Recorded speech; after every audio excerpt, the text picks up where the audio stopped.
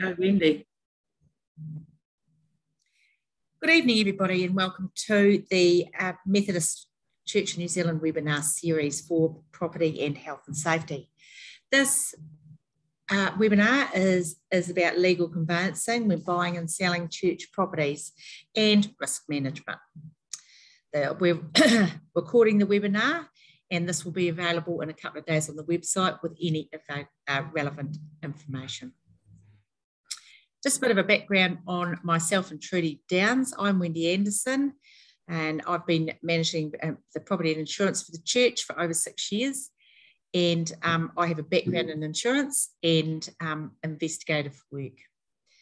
Trudy is the Wellness, Safety and Risk Advisor for the Methodist Church of New Zealand, and she's been with the Methodist Church since 2017.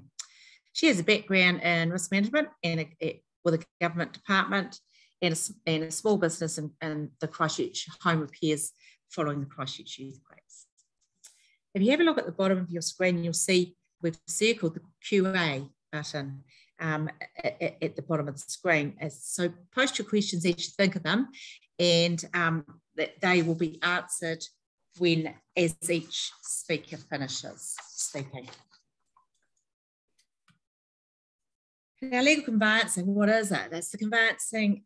Conveyancing is the legal transfer of a property from one owner to the other. The process involves a conveyancing solicitor or licensed conveyancer who acts on behalf of the buyer to ensure their client receives the title deeds to the property and the land it sits on. So everything they're entitled to insofar as purchasing the property. And there's also on this slide, there is a title document, and this is a freehold property in the Land District of Wellington. And all the important information pertaining to the property is included on this document, and that might also include a document reference such as a mortgage over the property or an easement with the council, and that's the interests are listed in that category. So we look at selling properties. And one other thing I will say about the title is that generally for the Methodist Church of New Zealand, the title is held as it sits with the Board of Administration. So we're selling church property. What do you need for the approval process? The most important thing you need to know is how much the market valuation of the property is. So a registered valuation will carry out a market valuation, not a real estate agent carrying out an appraisal on the property or a rateable valuation. So it needs to be a market valuation, and that gives us a good indicator of the value of that property. You also need a builder's report, and the builder's report will include any issues with the property, that the property is robust, if there's any moisture ingress. That's a very important thing to know. Leaky homes are not cheap to fix, and generally, if you have an issue with cladding, for example, and the property's leaking, you've probably got issues with the framing. And also, when you have to reclad that building, then you're going to have to bring it up to compliance. So you might find that you're not just going to reclad it; you're going to actually change the cavity, which is the cavity between the cladding and the inside lining on the inside walls, and that can be an even more expensive process. So the builder's report will report on the building and just how that is point out any issues. You also have to provide a land story, and the reason for this is because the Methodist Church of New Zealand embraces the Treaty of Waitangi, and therefore, if there is any confiscated land or land issues with confiscation, then that needs to be reported in the land story, and that needs to be considered by MCPC as to what may need to happen. Now, if they're working in conjunction with Te Taha Maori Property Trust regarding any confiscated land and what sort of compensation will need to be paid from the sale of the property, proceeds from the sale of the property. Now, we need to know that the church came into that property fairly. So the approval process, we have the parish approving the sale of the property, and that may be the congregation or it may be the parish council. Then synod are involved and they need to approve the sale because they may have a strategic plan for the region, and they may have other ideas about what that church could be used for. And then, of course, it goes to MCPC approvals, and they will want to see the parish strategy as to why they're selling it. They need to know why and what's their vision for the future. That's probably more in buying properties, perhaps, than selling and big construction projects. The Board of Administration has asked that all conveyancing work is carried out by the church lawyer. Our church lawyer is Hatherley Lochnan, based in Christchurch, and that is in response to the anti-money laundering requirements. Each board member has to have a certified, the identification certified, and that is certified by a Justice of the Peace. And if they have to do that every time there's property sale, then or a property purchase, they're going to be at the JP many times a year, just to give you an indication of the amount of property that the property that is bought and sold. The week before we closed for Christmas last year, we actually settled on 6 properties. It needs a signature from the Board of Administration. Don't sign the sale and purchase agreement. It needs a board signature. So the board signature will be as required, and we have 4 members of board members in Christchurch that we can ask to sign this document.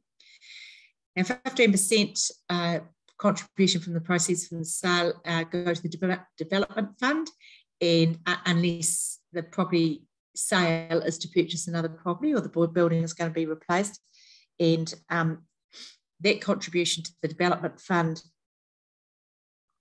is shared by mission resourcing or ministry, so it's 50-50 ministry and property, and the property development and the property development fund, that is where the property development grants come from. So, but when you're buying properties, it's pretty much the same approval. Oh, it is the same approval process. You don't need a builder's report unless you want to provide one. I think if I was buying a property and someone provided me with a building report, I might think, what's going on? And I definitely want to get my own. Market valuation, again, when you're buying a property, you need to know what's a fair and reasonable price for the property insofar as the market is concerned, and once again, a land story, so that needs to be provided as well.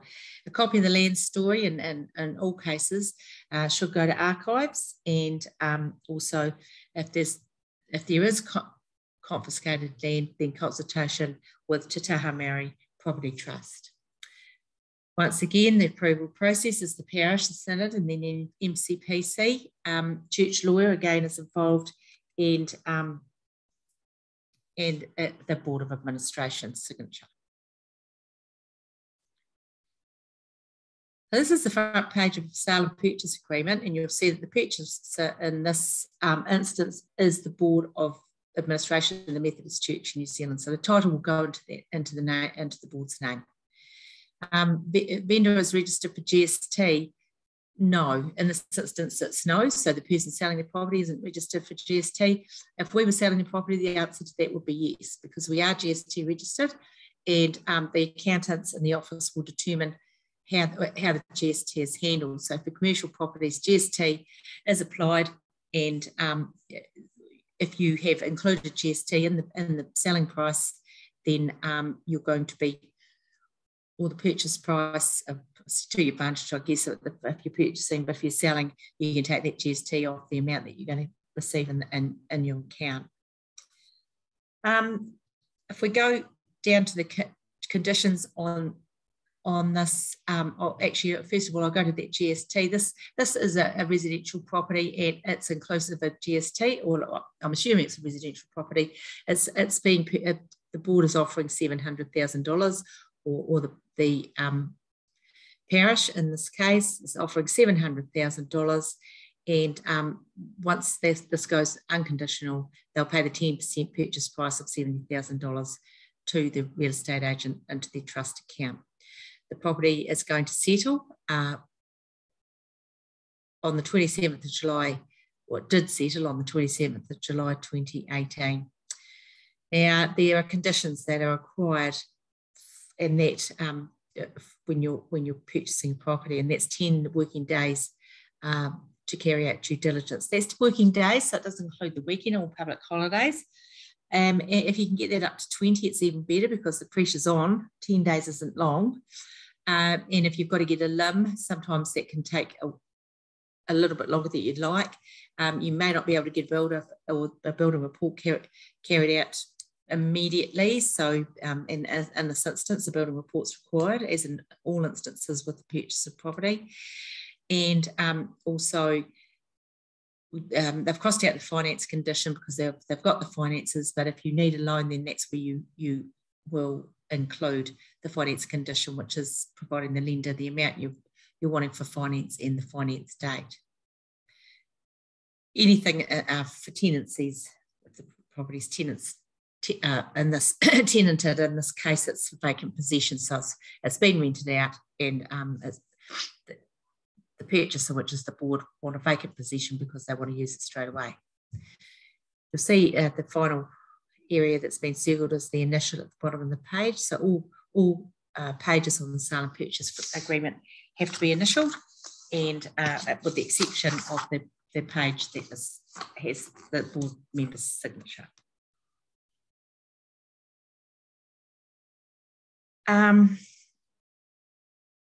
Further terms of sale is where the valuation requirements are included, and also the board approval. So this offer has been submitted prior to MCPC approval, and this is how you can allow yourself some time, especially in the area of Auckland, where property is snapped up very quickly. Actually, it's the same in Christchurch at the moment. It's slowing down, but that was the case as well. So 10 working days to obtain the valuation, and also the board approval. So MCPC approval in 10 working days. Now, I will be able to, if it's urgent like this one is, I will be able to distribute that to MCPC by email, and they can turn it around in around 48 hours. And they may have some questions that I have to come back and ask, but if they have all the information that's required for an application, they will be able to carry out their due diligence and make a decision as to whether or not they approve a property. And properties that are in the flood zone may not always get approved.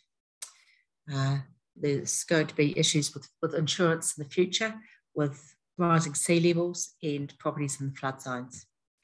So this is not the same document that we've been looking at. It's another page. This is the signature page. So in this case, the vendor is the Board of Administration, and therefore the authorised signatory has signed this, which as a board member, and our lawyer only requires one signature. Now, before this is signed, if you're purchasing, I would expect that to go to the church lawyer so he can have a look. But if it is signed, so the offer, because you've still got that 10 days to do your due diligence, 10 working days, then it can go to the lawyer after that, and that's what you pay him for, or her, is to carry out the due diligence on behalf of the church and check the limb, make sure there aren't any covenants over the property.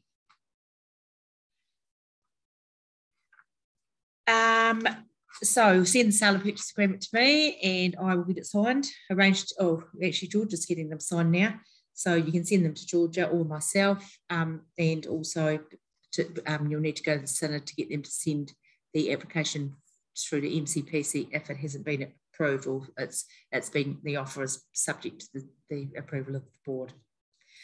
So if we look at settlement, there are things that will come out you can expect to come out of the sale price, and when you're purchasing as well, for what you're going to have to pay over and above. So the lawyer's fees, generally it's around $2,000 for conveyancing fees. Sometimes it's a little less, it might be less. Our lawyer doesn't charge like a wounded bull. He's very good and fair. I think he's very reasonable.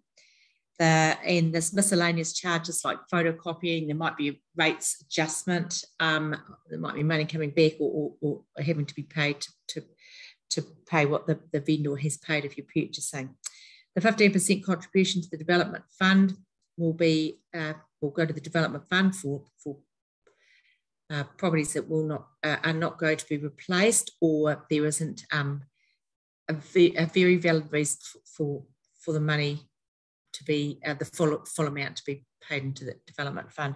And it may be that the sale of a property is to strengthen a building, or that's an example of where the 15% contribution to the development fund is, or the parish is exempt. You'd have to make an application to MCPC if that's the case, and they will decide if you're going to be exempt. And the proceeds from the sale of property goes into the CB&L fund. Okay, I think that's me, and it is. Have you got any questions? Yeah, there is a question about strategic plans. Are the strategic plans for the regions published?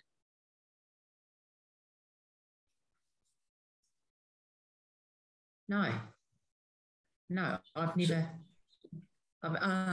Not that I'm aware of. I'm not aware of them being published either. But how often are they reviewed, or is it more reactionary when you want to buy and sell and the strategy's updated? Well, I think when you have a change in strategy, when your direction, your parish is going is changing, that then you need to revise or review your strategic plan, because that's what you're going to work towards, isn't it? That's your strategy for your future or your vision.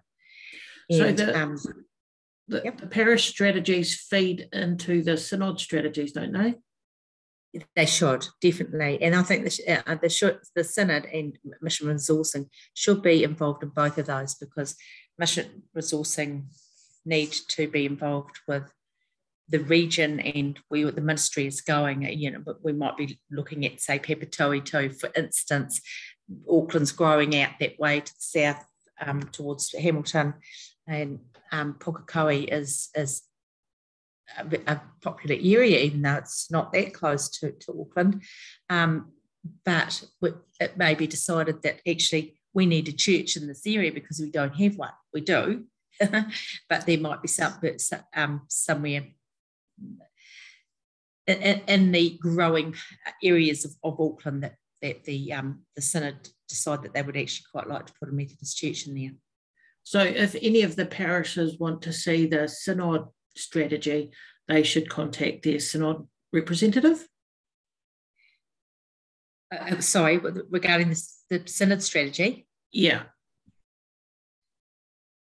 Well, yes, they should. And I think the synod should be involved in any sale and purchase of property sales and purchases, because that's part of their role, is that they carry out the governance of churches. They make a decision as to, is it necessary to sell this church, because it may not be. There might be another congregation, Methodist congregation nearby that doesn't have a building that needs one. And there's all of those questions have to be asked, and you know, the thing is, it's a lot easier to sell a church than it is to buy one, or to put a church in a new area, or put one back where there was one. Right.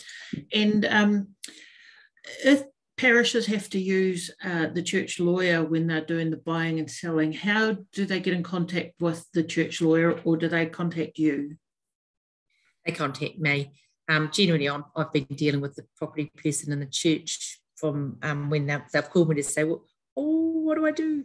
And to get it through the MCPC process.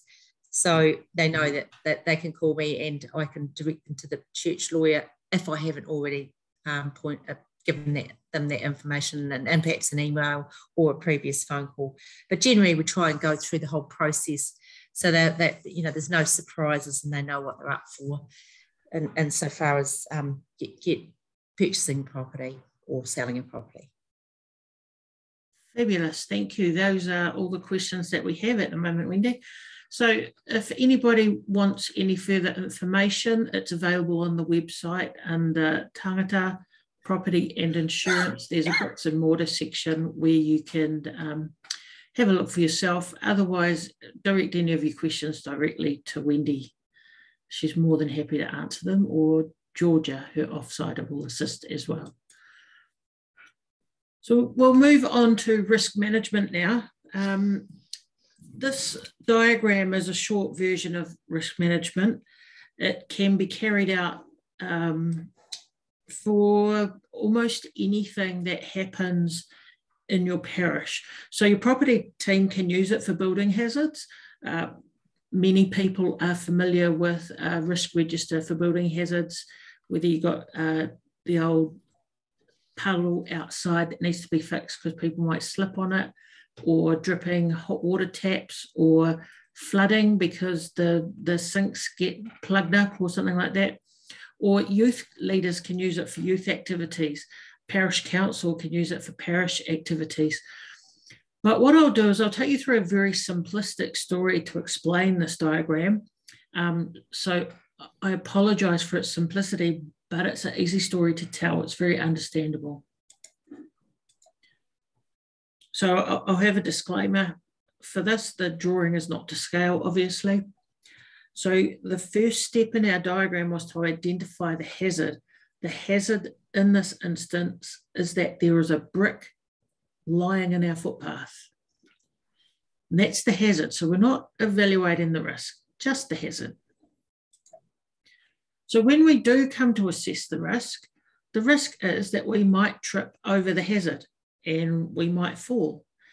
Now, as I said, very simplistic, but the hazard is the brick and the risk is the trip or the fall. Part of the risk assessment also depends on who's involved. So obviously the risk for somebody who's disabled is different from somebody who is able-bodied, which is different again from somebody who might be blind.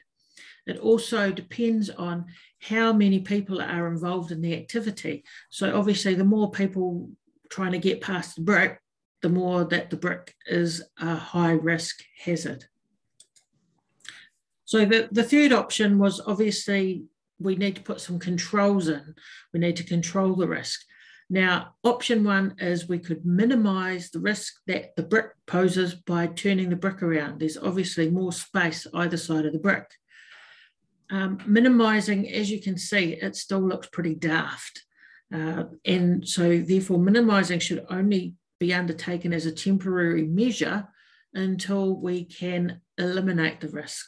So eliminating the risk should always be the ultimate goal. And how easy is it to eliminate a brick in the path? You just get rid of it. Down the track, the last step is we need to review the control that we put in place. So over time, we just need to check, has the control worked, or has somebody put our brick back in our path?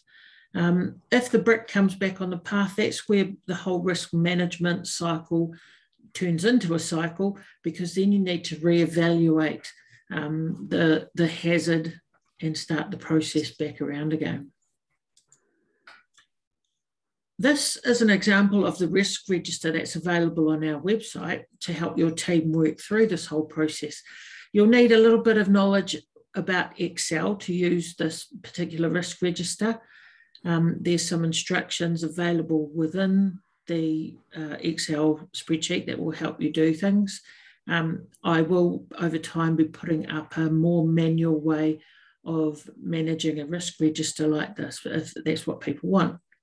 So this particular example that's in the spreadsheet is upside down. The first control that you should always go to should be to the elimination control. But if we work through this from our worst control to our best control, it's easy to see why some things are just daft. That in many previous risk registers that I saw, people would say, well, this is my risk and here's my control. My job's done because I've created a control for it. However, if the control was not good and didn't achieve the same success that elimination might achieve, then you need to go back to the drawing board and have another go. So the benefit of using a risk register that's on Excel is you can have it automated so it color codes. Obviously, if your initial risk is red because it's so dangerous, and you can come up with a control that turns it green, then going from red to green is better than going from red to red or red to yellow. So if our hazard is a loose floor hatch in the hallway, then the risk is that somebody might fall through the hatch, and that can be quite dangerous. So our controls, if we start from the worst, is we could put up a sign to warn people. And I'll tell you now, signs are probably the most useless way of telling people about a risk, because they may read it once, but after that they'll forget about it. I've read it once, I won't read it again. Or if people are walking down the hallway talking to somebody else or playing on their phone, they're going to miss your sign and they're going to fall into the loose fitting floor hatch. So signs are useless and they don't improve the situation.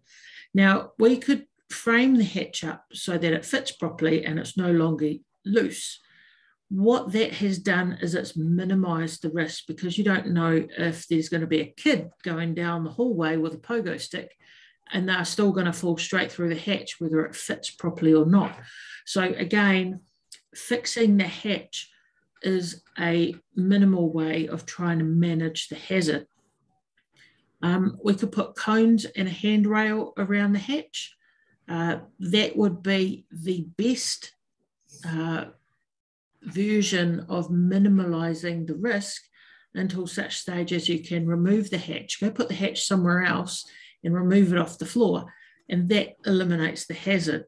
So if you look at the residual risk, so the initial risk is before we do anything about the problem.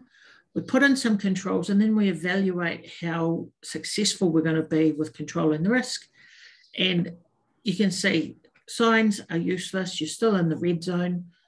Framing up the hatch properly, well, it's better, but it's not best. So best is always going to be about removing the hazard, removing the risk.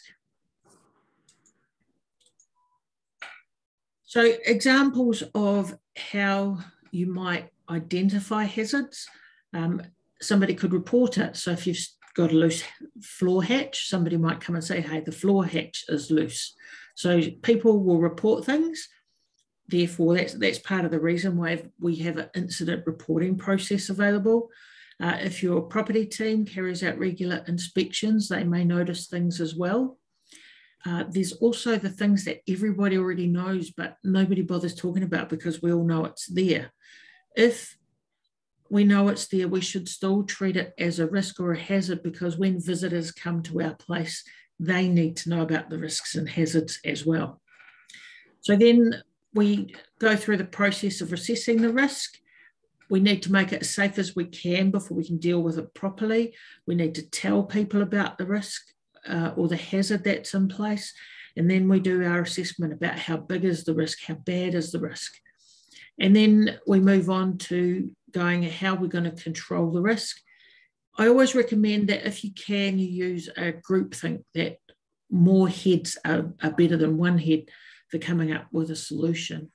And ideally, if you get everybody thinking about how can we eliminate this, somebody's going to come up with a clever plan.